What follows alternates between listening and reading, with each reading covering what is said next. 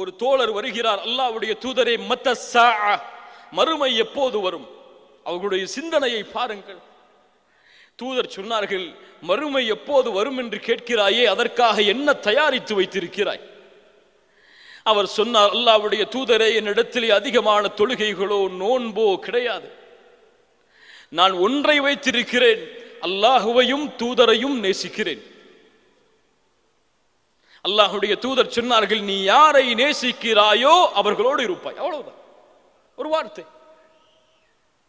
அனஸ் இப்னு மாலிக் ரலியல்லாஹு அன்ஹு அவர்கள் சொன்னார்கள், இந்த வார்த்தை சொல்லப்பட்ட நாள் எங்கள் வாழ்விலேயே நாங்கள் அதிகமாக மகிழ்ச்சி அடைந்த நாள். இந்த வார்த்தை எமக்கும் சொல்லப்பட்டது. ஏதாவது உள்ளத்திலே மாற்றம் வந்ததா? சொன்னார்கள், ஏன் மகிழ்ச்சி அதிகமா?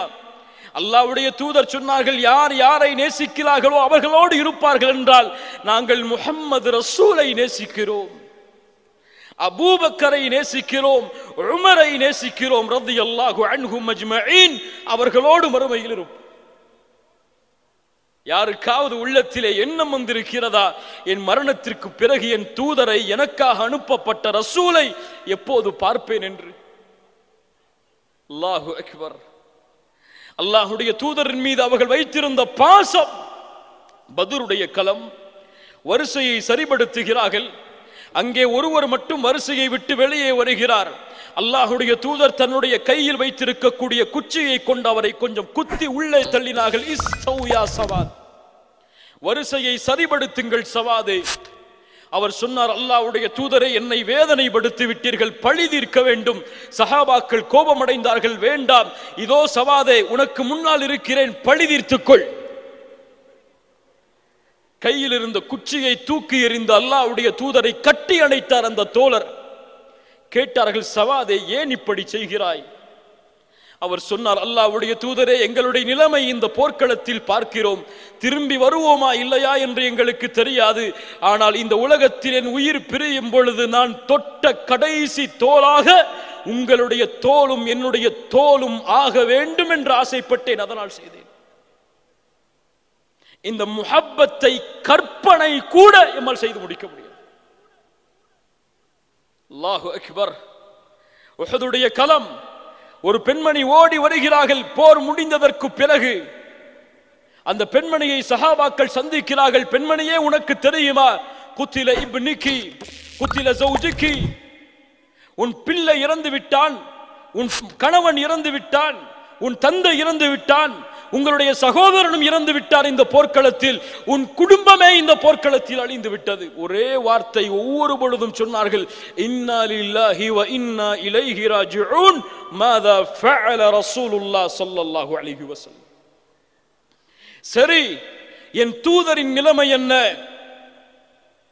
கணவன் இறந்து விட்டாரா? இன்னா லில்லாஹி வ இன்னா இலைஹி ராஜிஊன். தூதரின் நிலைமை என்ன? ஒவ்வொரு பொழுதும், ஒவ்வொரு மரண செய்தியை கேட்கும் பொழுதும் தூதரின் நிலைமை என்ன? ஒரு நபித்தோழர் இறுதியாக பார்த்து சொன்னார், தூதர் நலமோடு தான் வசிக்கிறார். அந்த பெண்மணி சொன்னார்கள், இல்லை, என் கண்ணால் என் தூதரை பார்க்காதவரை திருப்தி அடைய மாட்டேன். தூரத்தில் பார்க்கிறார்கள். முஹம்மது ரசூல் ஸல்லல்லாஹு அலைஹி வஸல்லம் அவர்களை பார்த்து சொன்னார்கள், குல்லு முஸீபத்தின், எனக்கு ஏற்படக்கூடிய ஒவ்வொரு முஸீபத்தும் உங்களுக்கு பிறகுதான் அல்லாஹ்வுடைய தூதரே. சுப்ஹானல்லாஹ். தங்களின் உயிரை விட, தங்களின் குடும்பத்தை விட, தங்களின் மனைவி மக்களை விட, ஒட்டுமொத்த உலகத்தையும் விடவும் அவர்களுக்கு தேவை முஹம்மது ரசூலுல்லாஹ் ஸல்லல்லாஹு அலைஹி வஸல்லம். எமக்கு காசு, பணம், வியாபாரம், தொழில், கண்ணியம், மதிப்பு தூதர் தடுத்திருக்கிறார். அதையெல்லாம் அப்புறம் பார்த்து கொள்வோம். இந்த காலத்திற்கெல்லாம் அது பொருந்துமா? அதுவெல்லாம் 1400 ஆண்டுகள் முன்னால் பொருந்தும். இந்த நவநாகரிக காலத்திலெல்லாம் பொருந்தாது என்று ஒதுக்கக்கூடிய முஸ்லிம்கள் இந்த கேள்வியை வைக்கட்டும். இதே நிலையில் நீங்கள் மரணித்தால் கபூரில் முஹம்மது ரசூலுல்லாஹ் யார் என்று கேட்கப்படுமே, என்ன பதில் சொல்வீர்கள்? என்ன பதில் சொல்வீர்கள்? அஷ்ஹது அன்ன முஹம்மது ரசூலுல்லாஹ் என்று கூறி இருக்கிறேன், பதில் சொல்லி விடுவேன். முடியாது.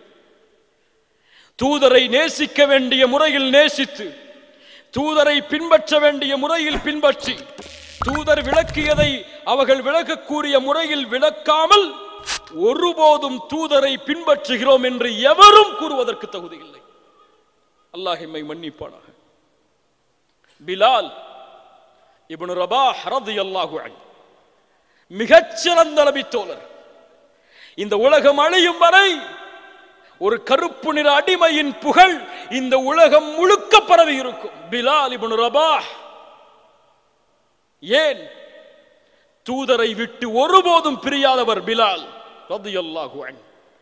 5 வேளையும் பிலாலை பார்த்தாக வேண்டும் தூதர். ஏன் அதான் சொல்லுபவர் யார்? பிலால் ரலியல்லாஹு அன்ஹு. தூதர் வாழும் வரை தன் வாழ்வில் ஏற்பட்ட கஷ்டங்கள், கஷ்டங்கள், துன்பங்களை எல்லாம் துச்சமாக கருதியவர். ஆனால் ஒரு நிகழ்வு நடந்தது இந்த உலகத்தில். உலகமெல்லாம் இருளானது, வெளிச்சத்தை மறைத்து அந்த நாள் நடந்ததிலிருந்து தன்னுடைய மரணம் வரை ஒட்டுமொத்த மகிழ்ச்சியையும் பிலால் மறந்துவிட்டார். என்ன நாள்? முஹம்மது ரசூலுடைய மரணத்தின் நாள். அந்த நாளிலிருந்து அவர் மரணமாகும் வரை அவருடைய வாழ்வில் மகிழ்ச்சி கிடையாது. மதீனாவை விட்டே சென்று விடுகிறார் பிலால். ஷாம் தேசத்தை நோக்கி மதீனாவை விட்டு என்றும் பிரியாதவர். தூதர் இருந்த இடத்தில் என்னுடைய உயிர் இருக்கும் சூழ்நிலையில் என்னால் வாழ முடியாது. அறிஞர்கள் கூறுகிறார்கள், பிலால் அவர்கள் அல்லாஹ்வுடைய தூதருடைய மரணத்திற்கு பிறகு ஒருபோதும் அதான் சொன்னது கிடையாது. உமர் அவர்கள் ஒரு முறை பின்னால் காலத்திலே ஒரு முறை சந்திக்கிறார்கள் பிலாலை. பிலாலே கொஞ்சம் அதானை கூறு எங்களுக்கு. ஆரம்பிக்கிறார், அல்லாஹு அக்பர், அல்லாஹு அக்பர், அஷ்ஹது அல்லா இலாஹ இல்லல்லாஹ், அஷ்ஹது அல்லா இலாஹ இல்லல்லாஹ், அஷ்ஹது அன்ன முஹம்மதர் ரசூலுல்லாஹ் என்ற அதானுடைய வரிகளை தொடர்கிறார். அஷ்ஹது அன்ன முஹம்மதர் ரசூலுல்லாஹ் என்ற வரியை தாண்டி அவரால் செல்ல முடியும். ஏன்? நான் உயிரோடு இருக்கும் பொழுது இந்த வரியை நான் உச்சரித்தால் முஹம்மது ரசூலை பார்த்து விடுவேன் பள்ளியிலே. இப்போது எங்கே பார்ப்பேன்? அல்லாஹு அக்பர். அதானை முடிக்கிறார். அந்த நாளில் ஒட்டுமொத்த மதீனாவும் ஒட்டுமொத்த நபித்தோழர்களும் அழுகிறார்கள். அஷ்ஹது அன்ன முஹம்மதர் ரசூலுல்லாஹ் என்ற வார்த்தையை கேட்டவுடன் பிலாலுடைய நாவிலிருந்து அந்த வார்த்தையின் மதிப்பை உணர்ந்தவர்கள் அவர்கள், அந்த வார்த்தையின் கண்ணியத்தை உணர்ந்தவர்கள் அவர்கள்.